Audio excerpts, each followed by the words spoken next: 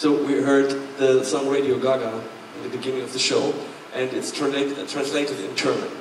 So, but not every song is translated in German.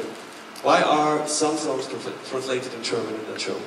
Well, you see, the reason I think Brian and Roger and I can be proud is that we did not do We Will Rock You in London and say, oh, that's it, okay, that's how it is, you have it, take it around the world, that is the show. Which is how musicals normally happen. When Phantom, or Grease, or Les Mis go abroad, it's the same show as in London. Maybe they translate it, but it's the same show. But we thought, no, we are a living show. Every night is different. So what can we add? Well, of course, the story is about a world where rock music is dead. So English is sort of the language of rock, let's be honest. I mean, not entirely, but mainly.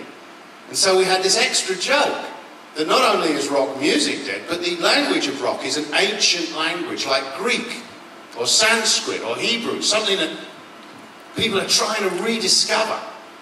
So the forces of Gaga speak the language of the world, you know, which in Germany is German, but in Spain they spoke Spanish.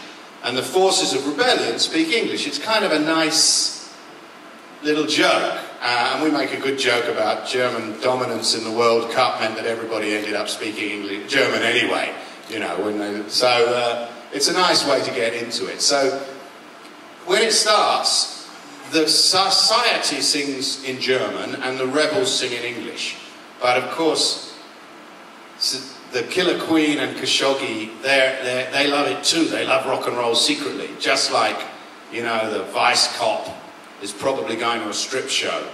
You know, the Killer Queen, and they like rock and roll really, so they speak English in private. It's a funny joke. You have to come and see the show. But that's why some songs are in German and some are in English. But not all. Some of the rebels sing in German too. There's a beautiful song for Freddie called No One But You. And Brian wrote it after Freddie died. Freddie never heard it. And We Will Rock You has made it a worldwide hit. And Brian made sure that that was translated into German so that it would really, people could hear what he wanted to say, not just about Freddie, but about the futile waste of life of dying young. It's called One by One, Only the Good Die Young. So we've had some fun with the two languages.